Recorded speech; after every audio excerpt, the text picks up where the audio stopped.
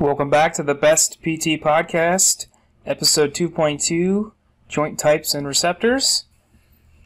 Looking at joint classifications, there are the fibrous joints, which are non-synovial bones united by fibrous tissue with minimal or no movement.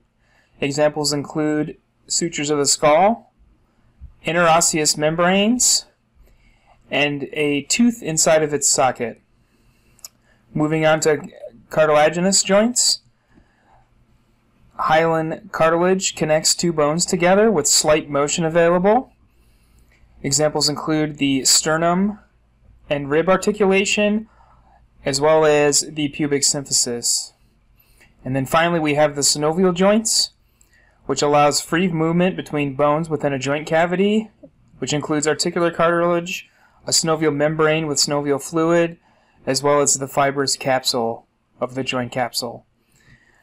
These joints allow the most motion, but they're also the most vulnerable to injury. We have uniaxial joints, such as the elbow, which is a hinge joint, and pivot joints, such as the AO joint in the cervical spine.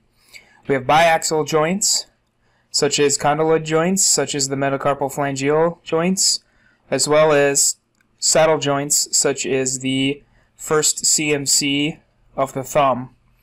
And then finally we have multi-axial joints, such as the planar joint carpals and ball and socket joints like the hip and the glenohumeral joint. Moving on to joint receptors, we have free nerve endings, which are inside joint capsules, ligaments, synovium, and fat pads.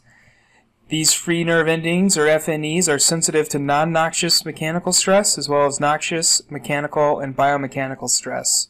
These are present in every joint. We have Golgi ligament endings, inside ligaments, as well as adjacent to ligament bone attachment sites.